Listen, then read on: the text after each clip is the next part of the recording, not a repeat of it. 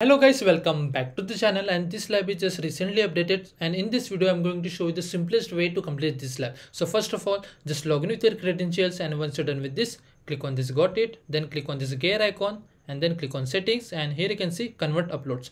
You have to just simply click on this checkbox. Make sure you have to click on this checkbox. Now click on this back option. Now what you have to do, just go to my Telegram channel, the link is in the description box, and what you have to do, just copy this GSP number, come back over here, and in the search bar just simply search for hashtag GSP number, and here you can see you are able to get these two files. So just download these two files to your local system, and once you're done with this, come back over here, click on new, then click on upload files, and just go to that download files and upload those both the file which you just download from my Telegram channel.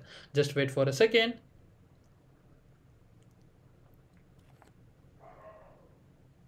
Okay, one file is uploaded and both the files are uploaded. Now just simply open this Google Sheet file, double click over here. Now here, please pay attention.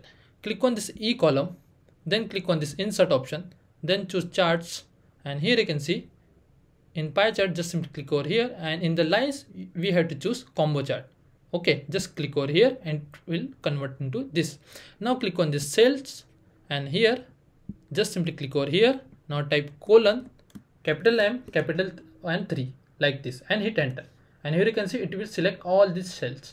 Now again click on insert, then click on charts, just wait, and from here what we have to choose, just simply scroll down. Here you can see column, just simply choose column chart like this.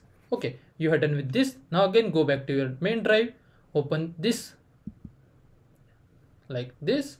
Okay, now just go back to your lab instruction and click on the check my progress for all task. You will get a score without any issue. Click on the last task, and if I just simply scroll down and click on this check my progress, I will get a score without any issue. And that's the way we have to complete this lab. If you still have any doubts, please let me know in the comment section. Thanks for watching and have a good day.